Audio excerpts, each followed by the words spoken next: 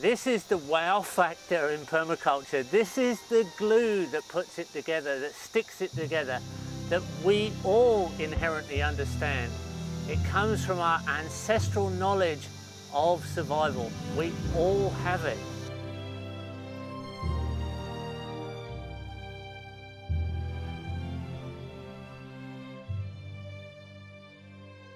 And we can all make links to it. This is a subject that is not taught in any other system. And this is a subject that would probably be excluded by most academics.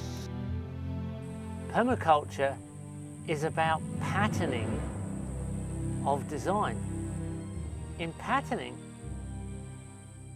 we use multiple functions, multiple elements, and we emphasize their connections. So it's multi-dimensional. That's design. Above that, there's another level terrace dividing the water, and above that, there's a circular footpath around a palm circle, like the banana circle, but a productive palm circle. We'll go up and have a look at that too. And that soaks into zone 3. This is a matter of just stacking natural functions through zones, making connections between elements that most people wouldn't see connections for.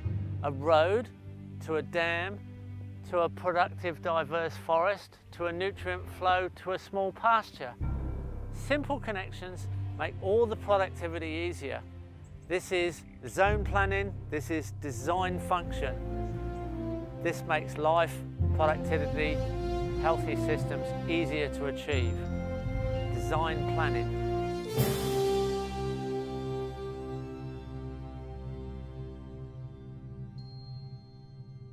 And community forestry can produce forests forever for the community, and there's no reason why we can't all have free materials to build our own houses forever.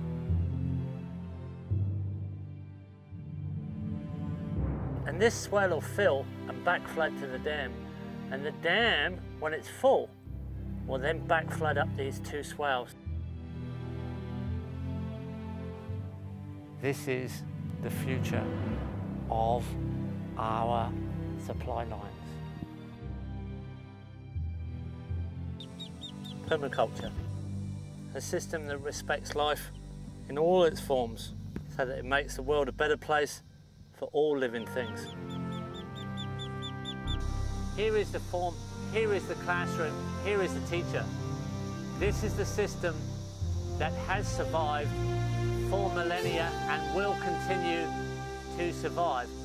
This is the Diversity Nature's University.